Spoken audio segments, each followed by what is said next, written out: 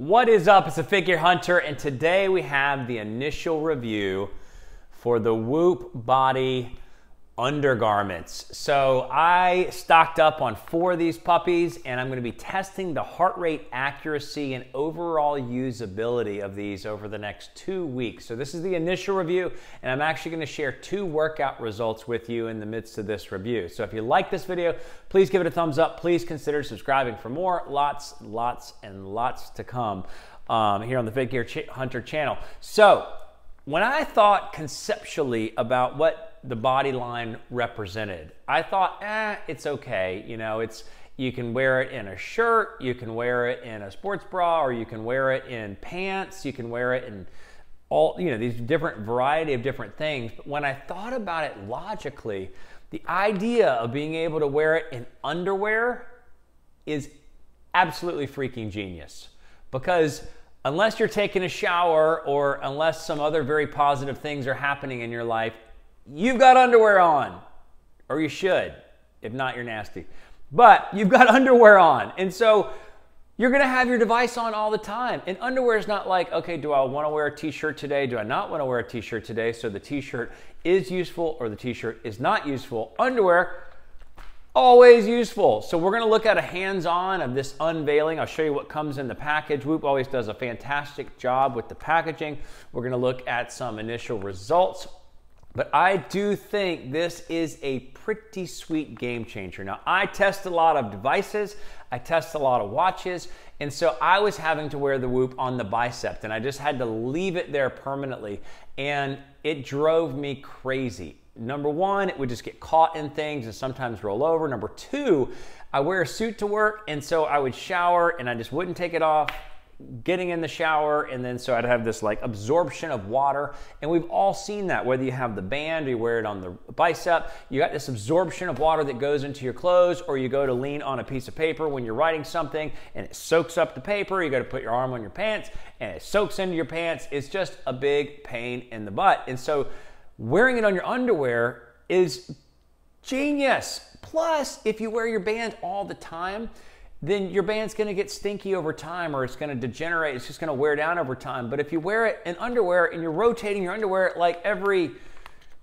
good person should, you're gonna always have it just sort of fresh. And so I was thinking you really could buy a stockpile of these, and they're not gonna be cheap. You could buy the pro membership and you can get a discount and whatever. So it's definitely not a cost-effective means, but it is a solution or use-effective means. So with that, let's look at a hands-on and then look at the first 2 results and come back together and talk about it. All right, so here you have it. It comes in this sleek little black packaging. There's a little tear strip at the top when you first get it. And I think it's actually got Velcro, I mean not Velcro, like a Ziploc baggie. Why? Maybe you'll use this. I don't think so. Obviously it's whatever polyamide is, cotton and elastic. And, some basic recommendation, who irons their stuff? Iron temp low. If you iron your underwear, you got bigger issues. Really, really slick packaging. This is the charcoal, so let's get it out and you will see exactly what comes with it. So it comes like this, bam. So it gives you a little basic overview. It's super easy. I didn't get the pod out of what I'm wearing now to show you how it looks when it goes in. It just looks exactly like that. You put the little clasp side, or the ridges side, in last. I don't know that that really matters. And then it's just got a little Velcro. But let's take a look at the quality of it.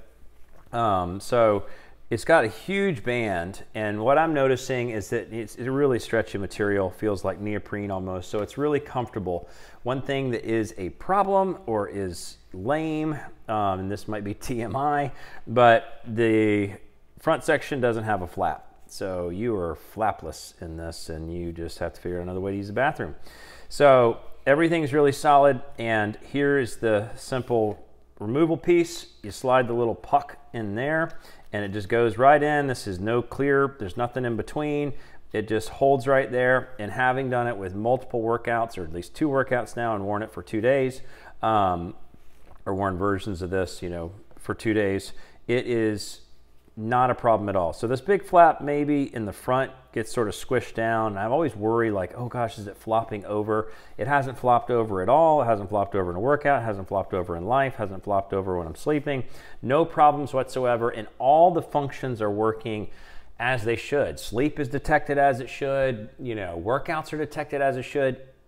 It's actually amazing to me. It actually is surprising, and maybe it shouldn't be surprising because a lot of those detections are based on heart rate and picking up changes in heart rate. But it works awesome. It works freaking awesome, and you don't have to wear a stinking armband. You can just have this on your body, on your clothing. So what's more important, I did not know if this was going to get the same heart rate accuracy, because I tested all the heart rate accuracy when wearing the 4.0 on your wrist, and it was like 70-something% accurate on the low 70 side. So that's missing 25% of the high strain levels, which is actually skewing your data and making your data not accurate. And in some cases it was like 50% accurate, which is missing all the high level intensity parts, which changes your strain score.